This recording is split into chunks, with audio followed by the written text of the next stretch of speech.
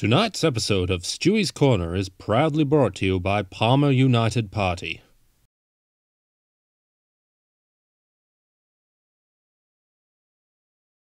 Wellity, it's that time of the week where I look into my corner and wonder what on earth I'm doing with my life.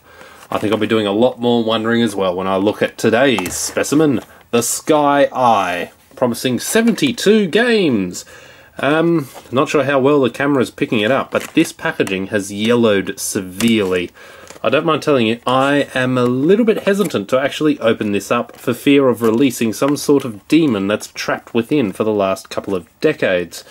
So if anything really bad happens, sorry guys. I was just trying to make a joke on a YouTube video. Anyway, let's have a look here. Plug and play TV game, no need transformer, just use battery. Sorry Optimus Prime, we can cope without you. All-in-one video game system, built-in games, the modest design for playing the games. Yeah, I'm not really sure if that's a real modest shape, but anyway. If we have a look on the back, more text. Key functions. Button on-off switch turns it on and off as a switch. Oh, I'm glad they cleared that one up then. D-pad, scroll up and down. Ah, good. I'm glad someone's making sense of these buttons. Have stumped me for years. Oh, hello, you can see the country origin jersey in the background there. I hope Donald Trump's watching. He likes the country, apparently. Isn't that right, Donald Trump? I love the country. And now back to reality. Button, club, heart, spade, and diamond. In general, for shoot, jump, kick, punch, drop, run, accelerate, decelerate, which are based on the different games and different functions. So in other words, the buttons on the console operate the game. They've really done wonders here, you know, clarifying everything. Good on them. Button 1 play, 2 play. Put on 1 play for game is just with 1 player. Some games are with 2 players function, then 1 player finished the game's play, then switch to 2 play for second players playing.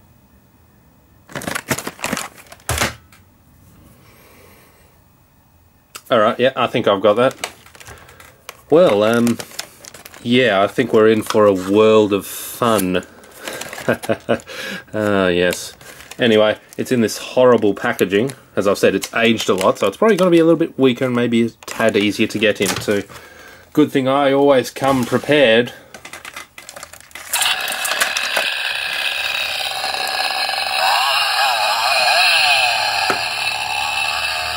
Behold what was in the ancient packaging.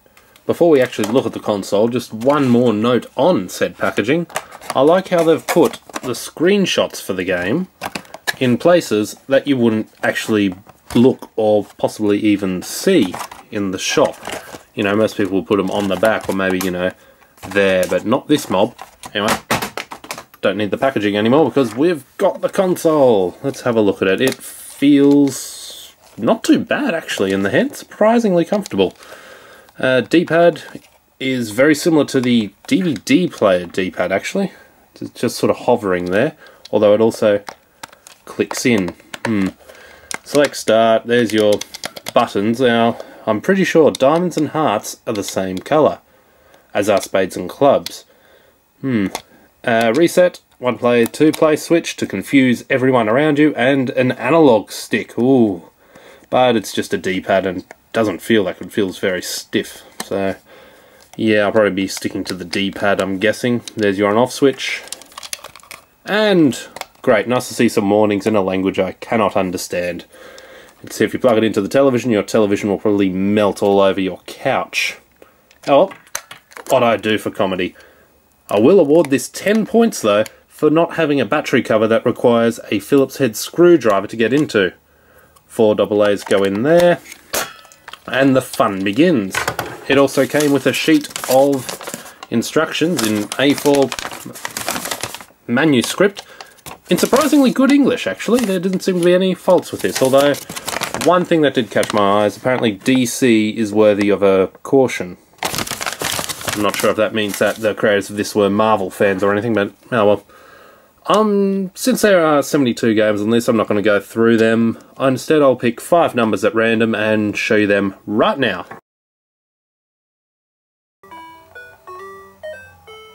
Very simple tune. Go 1 player, thanks. Alright, we'll be China, Japan, How? I'm not sure what that one would be. Korea, Iran or Iraq, Saudi Arabia and Thailand. Will be the one I don't know. Hey, we'll go cow. Skill level 1, half time 15. Probably won't play it that long, will I? Alright, where am I? I don't know who I am, actually. Okay, I'm the guy with the 1 on his head. Very slowly dribbling the ball around the field. I think I'm going the right way. Oh, I'm about to shoot for goal here. Puts the boot in. Oh, how good's that? Alessandro Del Piero's got nothing on my 8-bit skills. It looked like they were all trying to fly away there. Oh, here we go again.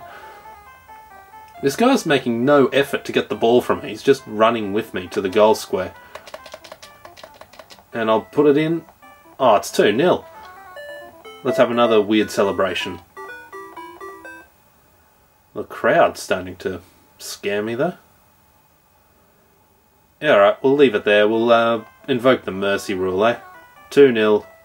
Cow defeated whoever my opponents were. Alright, game 3. Pick a man. Okay, are we going to have a Pokemon clone? I'm yet to review one of those. No, but it is a Mario clone. Frog Prince. At least I'm guessing it's a Mario clone. Let's go. Yep, it's a Mario clone. But he cannot jump for the life of him. Okay, now there's something phenomenally wrong with this game. I cannot actually... You have got to be kidding me. Oh wait, no, there's a high jump. Okay.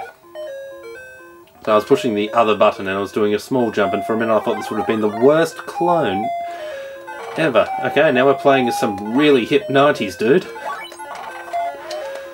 Oh wow. Right, so these clearly aren't pipes, they're hedges. Do I still go down them? Yep. Well, they've even nicked the sound effects.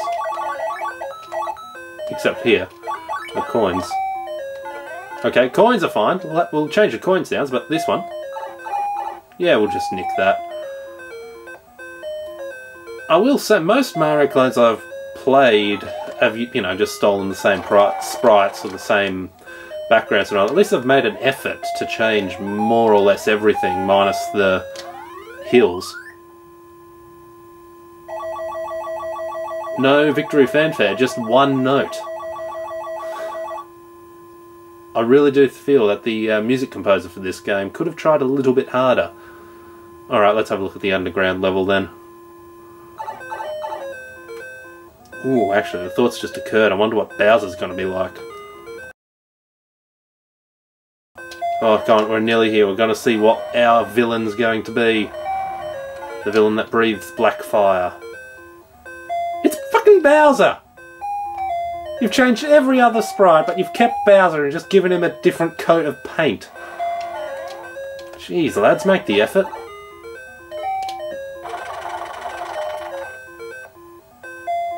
Alright, where's Toad? No, it's just some guy in a hood. Thank you, Prince. But our princess is in another castle. Ah, good. They've kept the classic line. And this is where we'll leave the adventures of Frog Prince forever. Cont Energy. Okay, I don't know. No comment. 1996 presents. Oh, good. I've never seen a year give us a game. 1996 reminds me of PlayStation. Okay. Tiny Toons. I remember this, but Bugs wasn't really... He made cameos, but he wasn't the main character. Alright, game start. Thanks. This is clearly a copyright infringement. This is, oh, hang on. I've seen this, If you're watching this YouTube video, then surely you would have heard of the Angry Video Game Nerd. He's done a review on this game. There doesn't seem to be any jump button. This is horrible. It's just, blind luck by the looks of it. Okay, you can only go into the doors that have the steps on them. Righto. And... no, dead. Oh, that was awful. Oh, the nerd's covered it better than me. I'll leave that for him. Right, I've gone into this page from game 49 onwards. I think there is a pattern here. I don't think this has 72 individual games on it. Just a thought. Alright, we'll go Conti Energy 7. Thanks.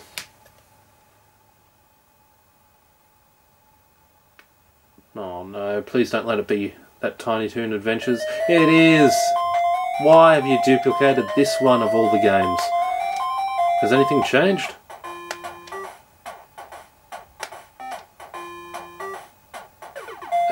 Yeah, okay, we're in a different level. Brilliant. Just changing the level doesn't mean that you've got a new game. Bugger it. Next.